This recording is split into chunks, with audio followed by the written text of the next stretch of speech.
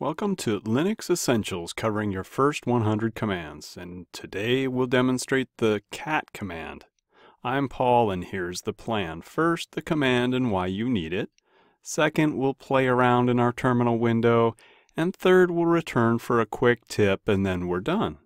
Okay, we know Linux is the backbone of the internet and is used by trendsetters and producers. At FactorPad, we use Linux for fun stuff like organizing datasets. So Linux is great, but it requires that you memorize commands, just like words in a language. And our 10th word or command to memorize is cat from our category text. Cat allows you to send input to output. In our last video, we wanted to see available bash programs, and here the cat command will solve that by sending a file as output to the screen. Before we start, it helps to think of commands as mini programs, and most follow this structure: command, options, and arguments. The cat command has 12 options, and arguments are inputs of two types: files or text input to the keyboard. I'll show you both, and in one example, we'll use this option to number the output lines. A quick comment about input-output.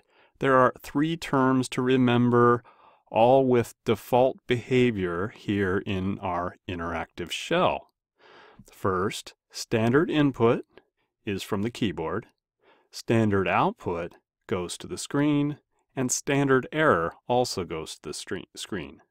So why is cat an important command? Well, cat is the easiest way to send text to the screen. And now you know how to do that. Oh, a quick word on navigation.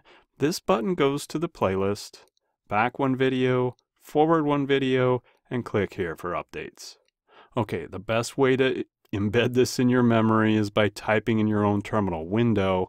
Find this on your Mac using a program called Terminal. On Linux, use Terminal or Console. And currently, Microsoft is adding this functionality to Windows. Here we go. So cat is similar to less from video 5, except less is more like a word processor. Cat instead just prints to the screen.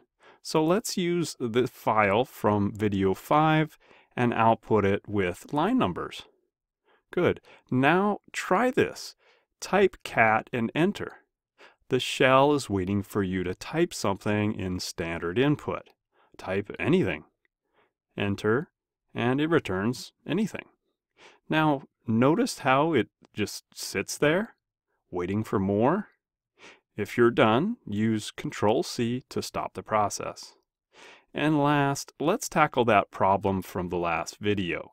Type cat/etc/shells, and look, it outputs a file listing 5 shells to the screen.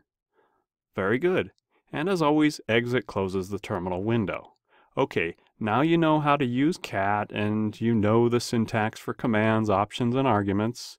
One last tip about the cat command.